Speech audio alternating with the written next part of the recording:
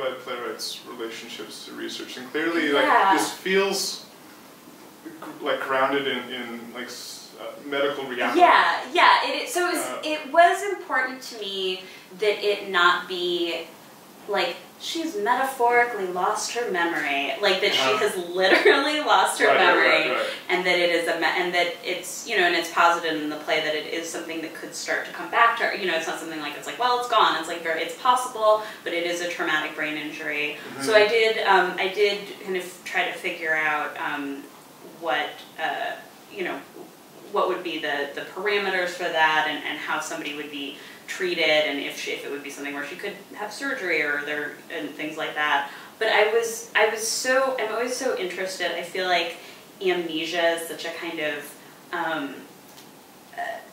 like potboilery plot point. It's like somebody has amnesia. Like it's such a kind of like sort of silly over the top plot point a lot of the times. I was just interested in writing, like I always like to try to find something where I'm like, I want to do that, but like the way I would do it. There's some science, and there's some kind of like pulp romance stuff in there. Yeah, right. Put it all together. My personal philosophy of research is to do it, but also never let the truth get in the way of good stories. Yeah. Oh, absolutely, absolutely. It's not. I don't know if you were. I'm always like, is someone gonna be like, well, she would actually be in the hospiel for this amount of time, and then no one ever does that, and I would never do that in a play. I would never be like, but really. But if it's my play, I'm like, there's going to be a neuroscientist in the audience, and he's going to call, he's going to jump up, and he's going to walk away. So I try to keep a little reality to it. Yeah. There's a demon in it. Yes. There's a demon in your play. There is a mysterious caller who when it first comes up, is sort of referred to jokingly, but not in this sort of like classic Woods horror movie sort of terms, which sort of puts a certain like filter on it. And then we meet some club guys who, if I'm not giving away spoilers, may or may not be vampires.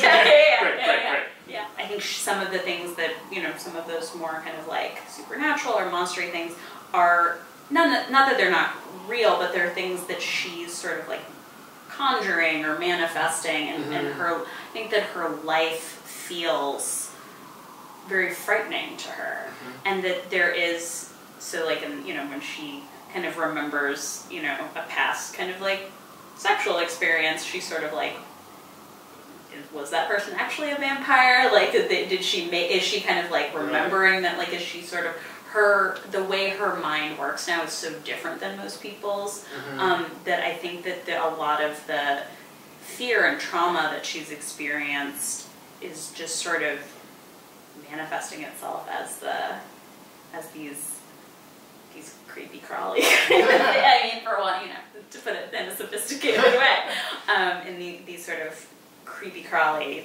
things, and that what she and her sort of, you know, she talks about in the play, you know, she talks about kind of her obsession with like horror and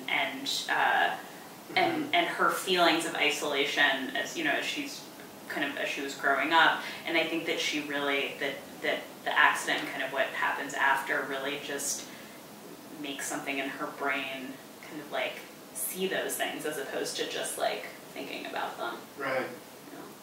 Where are you now with this, with the play? Like, what are the questions that you have about it, and what are you wondering about? Yeah, I'm really excited to figure out something that I'm sort of, as I've gone through drafts of the play, that I'm constantly watching out for, is how time works in terms of like when we're seeing, because we spend part of the play, you know, kind of seeing memories of Hazel's, and you know, are, you know, kind of asking the question, are we seeing them objectively? Are we seeing them as she would remember them? Are we seeing them as, like, you know, Mitch or Annie or any of the other characters would remember them? And I'm always kind of watching for when are we confused versus when are we like, oh, what's what's going on? I don't quite know where this is, and I'm feeling disoriented, but it's work, you know. Right, the you know, confused, good confusion bad versus bad yeah. confusion.